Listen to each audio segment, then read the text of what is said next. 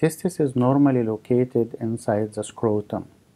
When we cannot feel the testis inside the scrotum, we can give this expression of undescended testis. When the testis is missed or not felt inside the scrotum, usually pediatric urologists try to palpate the testis by his clinical examination. If it is palpable by clinical examination, so no need for more investigation. But if it is not palpable, he can do like ultrasonography in this area to detect the testis.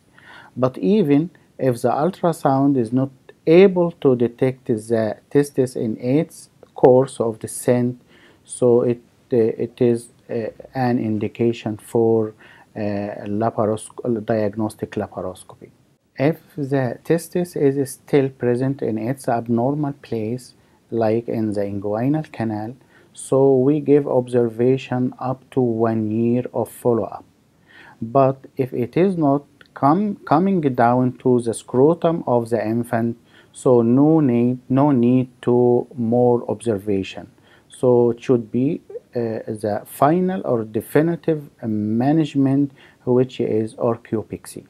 Orchiopexy is surgical fixation of the testis in its normal place, which is the scrotum. Risk of infertility is equal to the normal person when only one testis is not coming down in the scrotum.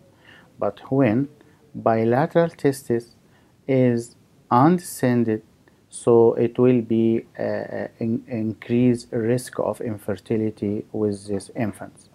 But when we speak about neoplasia, it increases. When the testis is intra-abdominal, the incidence will be more like 10 times more than the normal person.